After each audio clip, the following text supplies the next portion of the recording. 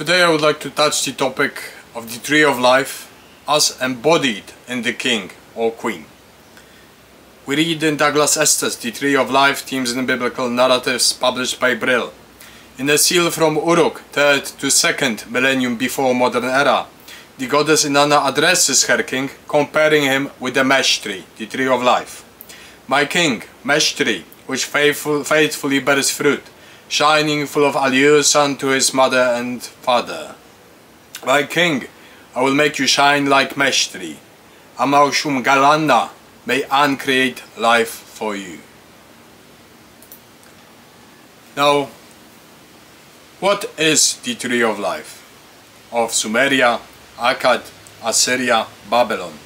Of Egypt, when Lady Sapseshat and Thoth inscribed the pharaoh with the divine qualities and names.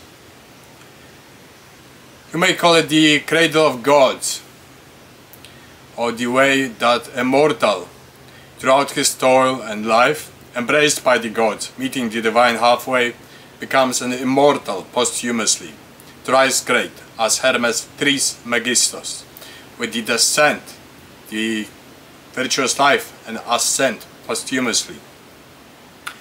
So there is this story of the descent of Lady Ishtar to the underworld, as she leaves all her precious jewels and her cloth, while she goes through the 14 gates of hell. What is it for? Or the descent during the Eleusinian rise, or the descent of Osiris to Amenta. It is all a common cycle that leaves an imprint for a mortal to follow. In other words, the ambrosia of gods is that dense matter of chaos that you recover in order to forge a diamond. The interplanetary spaces, the cosmic abysses, that is where you acquire the transformation of consciousness. You need to travel there in soul in order to lead to a proper transformation of the daimonic self, of the daimon spirit, the divider of fates, the fate giver. So what is the next stage if we assume that someone successfully descended to the underworld and then returned with a trophy on earth? Now this is where exactly the true path starts.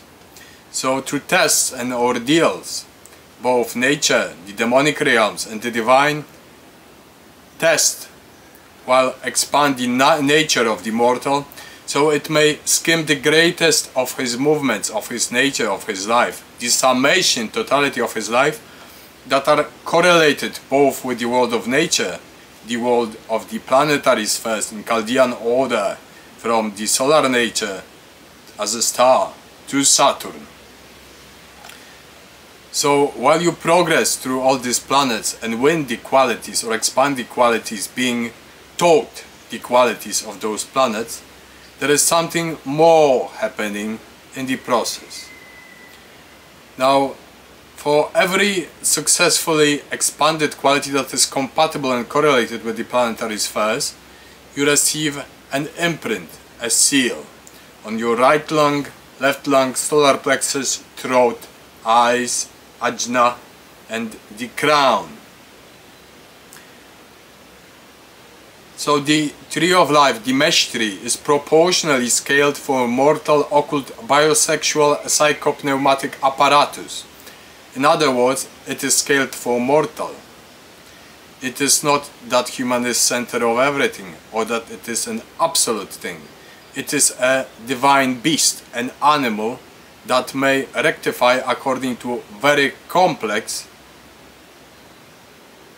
parameters. So let's say that we have a gentleman or a gentle lady that successfully through multiple years passed through ordeals, and in various times, in various spaces, these centers were preserved. Now this creates a matrix of their totality of nature that are compatible with those planetary natures. It is a continuous teaching.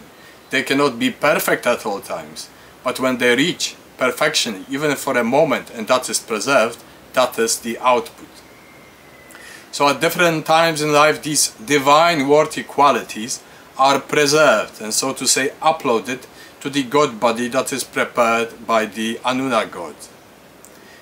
The God body receives seals of these qualities as if individuating it. In this continuous toil, what is decided as worthy of wearing the robes of a new god, a new goddess, is preserved. A mortal doesn't become a god in flesh. He may develop some skills, some qualities, but still he is prone to decay and transience.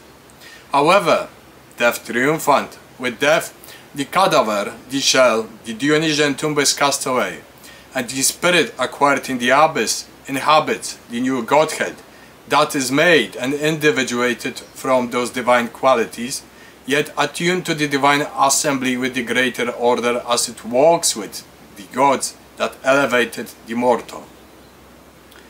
So interpretation, it is a continuous interpretation, translation of a mortal into a god, a goddess.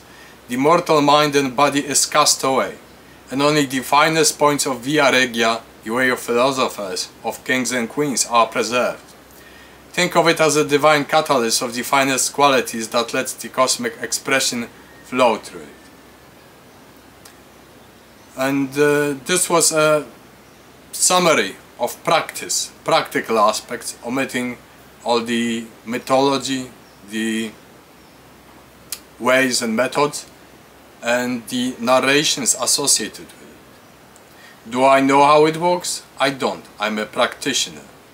I lived through it, therefore I convey what I intuited and think may be appropriate to convey with the Socratic irony that what cannot be said or conveyed nevertheless must be so.